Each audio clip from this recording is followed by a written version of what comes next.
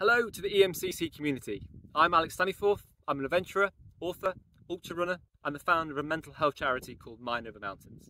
And I'm so excited to be joining you at your global conference in Eindhoven on the 29th of June. I've been fortunate to go on adventures and challenges on some of the world's highest mountains. But actually, I'm going to be talking about a challenge that's much closer to home, a much bigger mountain. And I'll be speaking about mental health and care in our communities. A critical issue that affects all of us, whether that's you personally, your family, your loved ones, the people you work with, or society as a whole. And I want to start a conversation around what mental health looks like for you and your work. Go back to the very start. And I want to start by sharing my open experience of mental ill health as a young man, through the perspective of adventure and ultra endurance, to break down those myths and misconceptions that sadly still exist. Because climbing Everest might seem like a risky endeavour, but actually there's a much bigger risk.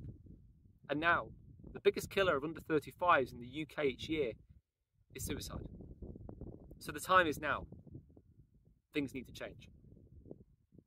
Yet when we're struggling, it can be so hard to open up, to be vulnerable, to ask for help. And for me, having a mentor and having a coach as a teenager was instrumental in my recovery and also managing my ongoing mental health.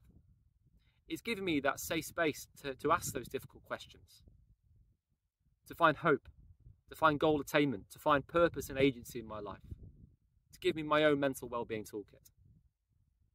And back then, I never envisaged that coaching relationship would evolve into a partnership and create a charity called Mind Over Mountains, which combines walking in nature with professional coaching, counselling and mindfulness, where nature becomes another partner in that conversation.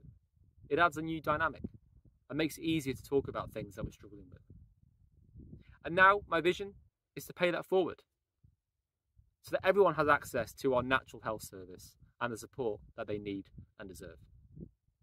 So I'll be talking about the power of walking and talking, what we've learnt from our experience so far, and hopefully inspiring you with some ideas and takeaways that you can apply into your own work and practice. Because we all have a responsibility to take care of ourselves and our communities. The time is now. Mental ill health is a whole new Everest to climb, a bigger mountain, and we can't climb that on our own. We need our Sherpas, we need our community. So I look forward to meeting you in Eindhoven and sharing those ideas together.